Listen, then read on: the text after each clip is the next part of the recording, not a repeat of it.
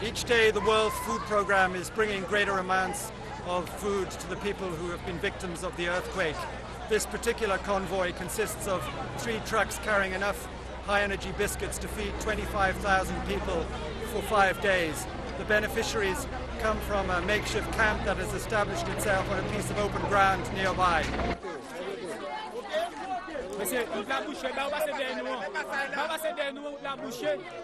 What's important is to coordinate the right kind of response and to make sure that we're getting the right kind of foods in.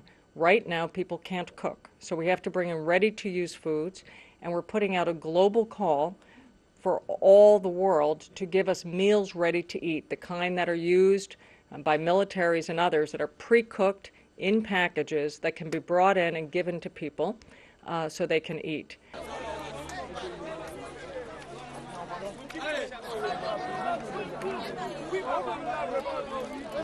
We are working in very close tandem with the U.S. military. They've offered us every possible help, and we need it. The ports are broken down. The roads are blocked. The security is very dangerous. We have to get food out to where the people are. They can't really pass through to right now to find food.